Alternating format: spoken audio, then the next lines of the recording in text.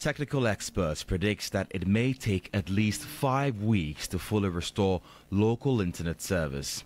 The National Communications Authority's 5-week minimum repair period for full internet service restoration is causing uncertainty for businesses, communities, government and the national security system as internet data usage heavily relies on it.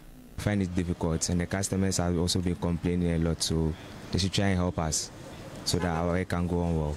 Financial institutions, particularly those with affordable budgets, are increasingly using satellite-based services. Online access to various services, including purchasing plane tickets, digitalizing hostel folders, security data, and paying electricity and water bills, has either slowed down or stopped entirely. For the online presence, we've had a huge setback. It's affected us big time in the sense that we rely on the internet to keep keen communications with our customers on our online platforms, our websites. This is how we communicate with our customers. When they send orders, when they try to make inquiries, we use the internet to respond to them, to get them what they need.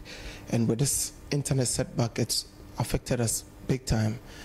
Also, in the sense that our e-commerce, people who use POS to make payments, people who make orders from the website, they haven't been able to make payments.